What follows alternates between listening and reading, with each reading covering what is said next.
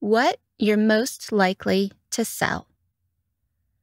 Another way that trade publishing and self-publishing differ is in terms of what format you're most likely to sell. Most new authors, when they think about publishing their book, think about print books, something tangible that they can hold in their hands, sign for fans, and give to their grandma. Now, even on the trade published side, that's not a given anymore. But let's pretend that side of the business isn't as complicated as it really is.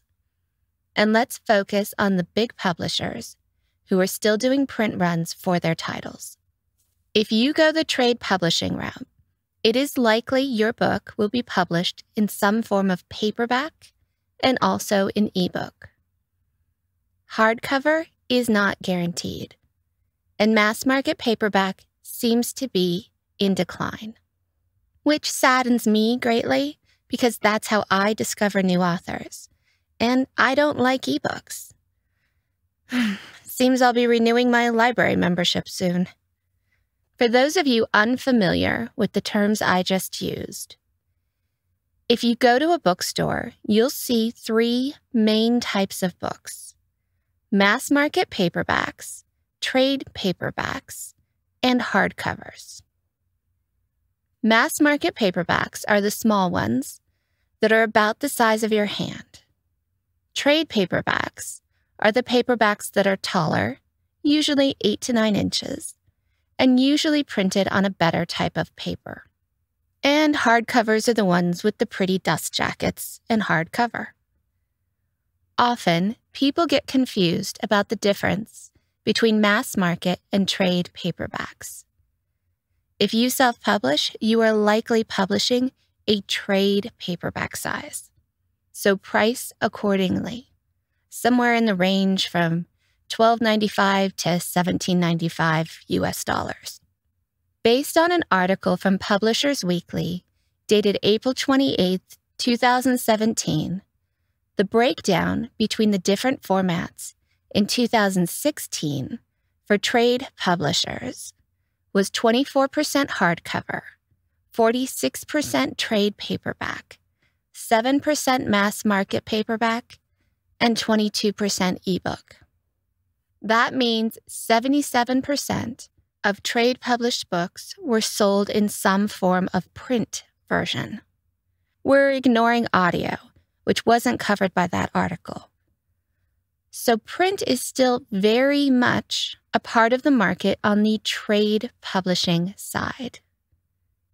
Maybe not for all authors, but overall. Now, on the self-publishing side, it's very different. Most self-published books sell predominantly in ebook, especially when it comes to genre fiction. For my contemporary romance novels, 99% of my sales are in ebook. For my YA fantasy novels, 95% of my sales are in ebook. And that's a pretty typical result. That means less than 5% of my fiction sales are in paperback. So remember how we started this chapter with the fact that most new writers think about print first? That's a mistake if you're going to self-publish. If you choose to self-publish, you need to focus on ebook sales first. If you only do a print version of your book, which is the natural inclination, you will be missing out on the majority of your sales. Now, there are some areas, even with self-publishing, where print is more dominant. For me, that's in nonfiction. For others, it's in children's books. But even there, ebook matters more than you'd think it should.